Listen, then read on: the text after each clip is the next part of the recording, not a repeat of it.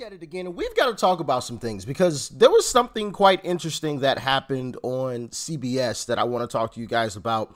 But before we get into that, I want to play this clip from the owner or CEO of Atlas Intel. And if you aren't familiar with Atlas Intel, I touched on it a little bit yesterday in one of yesterday's videos. But Atlas Intel, they had a poll in 2020 that was rated as the most accurate poll.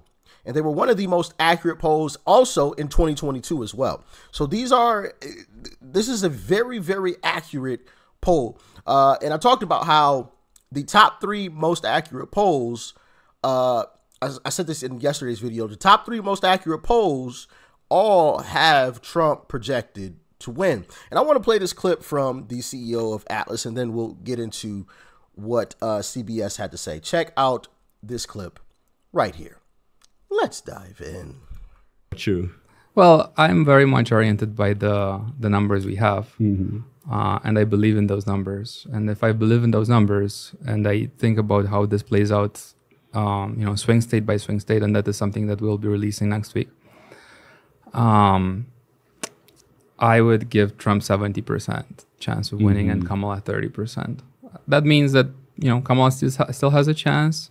But I wouldn't call this race that narrow at this point in time based on this built-in advantage that Trump has. That's fair. No. You were a few maybe 2 weeks ago, you told me you were 60-40 for Trump. Was it our poll right now that changed that perception and made you give, like, after all that, it's still the same?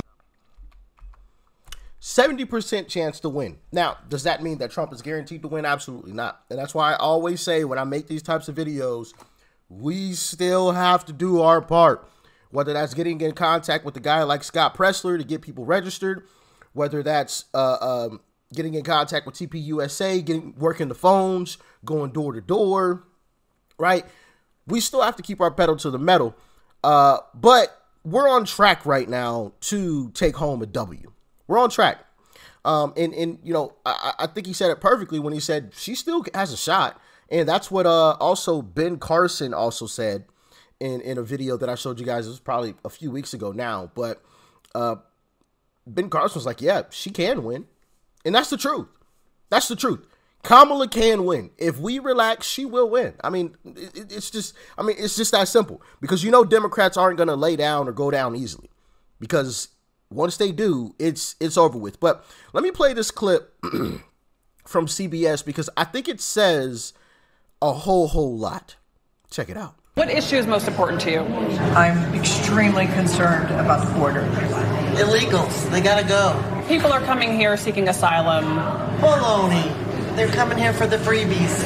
When people talk about immigration, they're thinking we're saying we don't want immigrants of any kind, and that's not what people are saying. People are saying that there are people who have come here legally. Why do they get pushed aside to allow people who have not even worked one day in our country, have not paid into the system? I took my brisket and mac and cheese with me to catch Ken Lasker with the to-go order. How closely are you watching this election? Oh, very closely. He was the only Harris supporter we met at lunch, even though Washoe County has historically been pretty politically split. Did you catch what she said there? The only one. The only one. Okay? And this is kind of a theme, and I'm leading it to something here. I'm going to play the second clip from CBS. Check out what she says. We had so much fun. But what was really incredible is in every single restaurant of the people willing to talk to us, we could only find one Harris supporter in every restaurant. And we left no stone unturned. I approached every single person. We had no stone left unturned. And they could only find one Harris or Kamala, really her last name is Emhoff, Kamala supporter in each restaurant. One. Now, does that mean that there weren't any more Kamala supporters in that restaurant? No, of course not. Duh. But out of all the people that they talked to, and she said she left no stone left unturned, so she was trying to talk to everybody. One. And that is a recurring theme. And that's why when I've made videos in the past, and I've said, ignore these BS polls, pay attention to Rasmussen, I've always provided clips like this that I'm about to show you. We're about to get into it as evidence as to why I'm saying this. Because when you walk the streets, when you just walk the streets and talk to folks, most people aren't supporting Kamala. Even Don Lemon himself. Y'all remember this clip?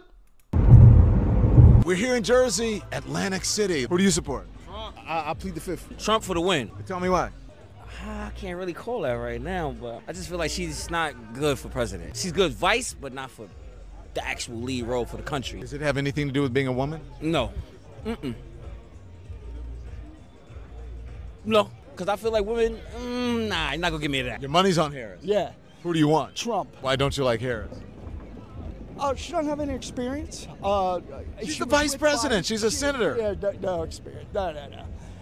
She had no experience. Well, I want Donald Trump. I just feel we need somebody that has a stronger background with the military and the world in general. She was a prosecutor and an attorney general and a senator and a vice president. You're in a gambling town. Who's your money on? I'm going to support the Democratic Party, but, I mean, Trump looked like he got it in the bag right now. 4 years ago, it was a lot better. I made a lot more money than I do now. I know you feel that way, but that's not actually what the record shows. The economy is actually better under Biden. No, I'm serious. That's what the facts show. CNN? Okay, you know what? No, that's not because I watch CNN. Trump or Harris? Trump. That's who's going to win.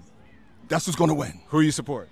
I support Trump. All the people that came to this country legally, it's not fair that they're letting all 10,000 to 15,000 people or 20,000 people here illegally. Have you seen San Diego? Yeah. They're coming off the boats, off the water right here, off the ocean. Did you know Biden was flying them in? Did you know Biden was flying them in? You didn't know that? What do you Canadians think about what's going on here? We think you're all nuts. We're just watching from afar and just enjoying the show.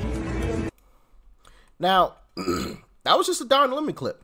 Now, I want you to pay attention to what he told Jen Psaki when he went on MSDNC. Check it out. Was there anything, what did they think about Harris? Did they have anything to say about her?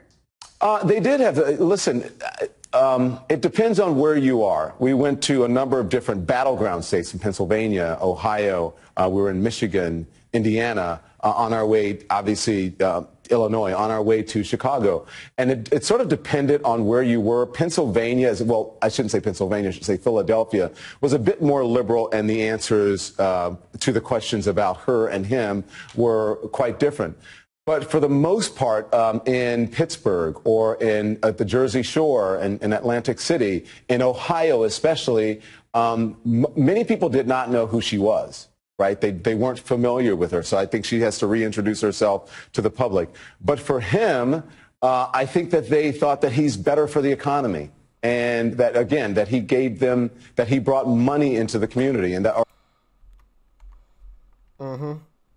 Notice how he stuttered, too, when she asked him about, well, what they have to say about Kamala? Well, just depended on where you went. But that's the recurring theme, and that's why I've been showing you guys all of these types of videos where folks are just walking around, like this clip here that I'm about to show you, in a grocery store, just asking random, regular folks, like you and I, Trump or Kamala? Trump or Kamala? Oh, you mean for the election? Yeah. Trump, are you kidding? I got you one of these. Another one? Yeah. Okay, thanks. Trump or Kamala? Trump.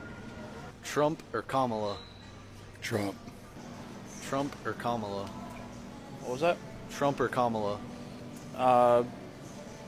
Probably Kamala. All right, well, I got you one of these today. Okay. You want to take it?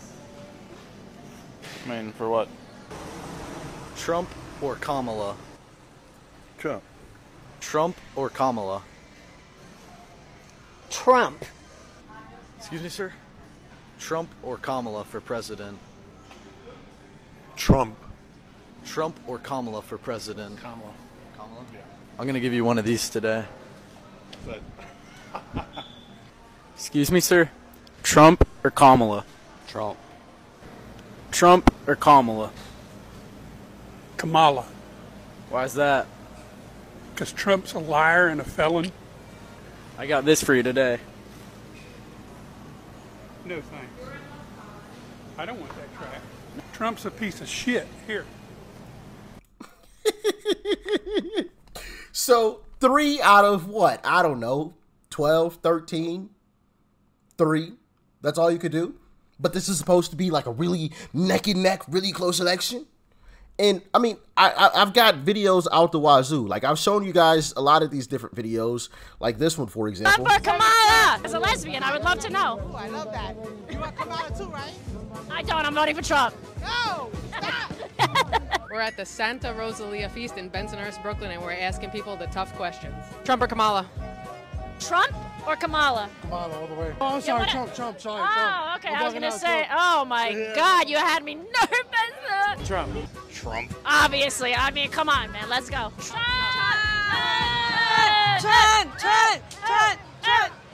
Trump or Kamala? Sorry, I don't care about that. Oh, he doesn't care about the world. Kamala. Trump or Kamala? Never Kamala. Trump. He says what he does. God is my president. Trump or Kamala? Trump or Kamala? Trump or Kamala? Come on, seriously? Trump. I love Trump too. Yeah. There's no wrong answer. Trump or Kamala? Neither. Wrong. Kamala. Kamala. Why? I don't know. Trump or Kamala? Kamala? Of course. How come? I'm not gonna get into this right now. You have to have a reason. Like everybody else, no fucking answer. We've been at the feast for over an hour now, and we have yet to hear an actual, factual, logical answer to why someone is voting for Kamala Harris. Why do you like Trump? Look where we at now. I think that explains enough. Trump's not all that bad. What nationality are you? Puerto Rican. Love it. Well, I mean, shall I continue? Because I've got more, right? And granted, yes, I've shown you some of these videos in the past. Where's another one? Where's that one? Let's see here. Oh, here we go. Like I've shown you guys this one before as well. Check out this clip. Or is it gonna be Trump? Trump. Why you want for Trump? They gonna make the economy lit again. Okay, so you're looking for that good stimulus. Something like it, something similar to it? Nah, I get money. I don't need that government assistance. What do you think about Kamala? She a puppet on a string. She's tap dancing. Well, it's been... At the end of the day, I'm gonna leave you with this. People are like tea bags. You never know who they are until you dip their ass in some hot water. But why Kamala? You know, it is just, she's been running the country for 4 years, so might as well 4 more, right? Who you voting for? Donald Trump. That's my president for sure. I'm a Donald Trump fan. I love his leadership. I love the priority of... That man's voice is crazy deep. Crazy deep. But yeah, you get the message. Like, of course, yes, you're going to run into a Kamala supporter. Like, that's just a given. But out of the 100 people you interview, I mean, maybe 30, 35 are Kamala supporters. Maybe. And all of the rest, Trump. Like, what are you talking about? Trump. What do you mean? Trump. Like, so... For me, like, it's obvious. Even the clip, and I forgot to even pull this one up. I just thought about it just now. But I showed you guys the clip of the black lady in Chicago, or not Chicago, excuse me, in Michigan that was going door to door for Democrats. And she was basically almost in tears because she was running into so many Trump supporters in Michigan. Some of y'all remember that video. I don't even remember if I saved it. I don't even know where it would be at this point. I might have saved it somewhere, but yeah, she was going door to door for Democrats and like realized, oh crap, there's a lot of Trump supporters. So like the whole point of this video is, once again, don't be discouraged. Don't feel down, because that is for me, I think that is the purpose of a lot of these polls, where it's, oh, Kamala's got the lead right now. She's on track for an electoral win. No. I think those polls are to demoralize us, to make us give up and give in, the same way that the lopsided media is, where they got 99% positive coverage for Kamala and like 98% negative coverage for Trump. For me, it's the same situation. Like 2 + 2 is adding up to 4 here. Why would they never criticize Kamala, which there's plenty to criticize her on, but they basically never do it. But then on the flip side, all they do is criticize Trump and JD Vance. That's all they do. That's literally all they do. To me, that shows desperation, because if you truly felt like you could win on policies and policies alone, because you were running this country great, you wouldn't do stuff like that. If you truly felt like you were winning, these attempts on Trump's life wouldn't continue to happen, in my humble opinion. Maybe I'm wrong. Y'all can let me know how you feel in the comment section. But in my humble opinion, a lot of this stuff wouldn't happen. Because why would you try to take out your political opponent, allegedly, if you were winning? And case in point, right? And I said this in yesterday's video. I said the same thing when Republicans were trying to go after Biden and get him taken off the ticket. I'm like, yo, what are we doing? Stop it. Some of y'all remember those videos. I still got them right. I still got them up on the channel, so you can fact check me if you want to. But I said, what are we doing? Like, why are we trying to take Biden off of the ticket? Like, we have him beat. Let's beat him. We have him right where we want him. Let's finish the job. Like, what are we doing? Like, election's not too far away. Let's beat this guy. Like, that just logically did not make sense to me. And it doesn't make sense to me to continually go after Trump if you feel like you have him beat. You see what I'm saying? It doesn't make sense when somebody like Jamie Raskins comes out and says, well, after Trump wins, you know, it's going to be up to us in Congress to, you know, tell America that they can't have Trump. Well, why would you come out and say that if you didn't feel like he was going to win? You see what I'm saying? And I showed you guys that video as well of Jamie Raskin saying, well, we're going to need security, 24-hour security, because we're going to have to tell the American people Trump can't be your president. Oh. So you're saying that he is going to win. He is on he is on the trajectory to win. So what you're saying is or in your internal polls, your Democratic, because of course both parties have internal polls that, typically are a lot more accurate than what the public polls, say that are pushed out to us. So they know the truth on the inside. And to me, that was like an indication of, oh crap, our internal polling isn't great. It's not good. Okay. Like, do we still have a shot at winning? Yeah, but it's looking pretty bleak. Looking very bleak right now. That's what that said to me. And then when you have the most accurate poll from 2020 as well as 2022 and the top 3 polls in accuracy from 2020 all are saying Trump win. I mean, come on now. I'm just saying. Don't be discouraged. Be encouraged. Let this be some motivation to you to put that pedal down to the metal because we are on the right track. Y'all stay safe out there. Peace and love. I'm out.